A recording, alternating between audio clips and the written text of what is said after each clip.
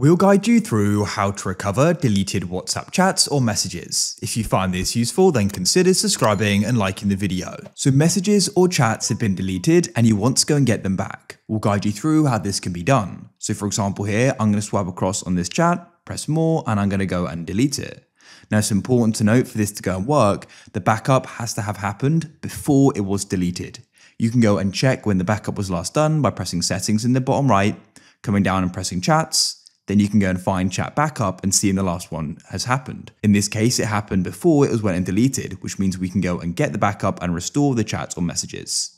To go and do this, come out of WhatsApp and we need to go and delete it. Just remember, everything that's happened since the last backup is going to be lost when we go and do this. Consider that. We can go and delete it like so. Now we need to go and download it again. It's now finished and we can press open. What we'll need to do is go and start the setup process again, so follow it through. During the setup process, you should go and get a pop-up about doing the restore. So as you can see, we can then go and press restore at the bottom. They've now loaded. If I go to this chat, there was a message deleted here. And if I go and find the chat I went and deleted, which was with George, I can then go and see it here. If you found this useful, then leave a like.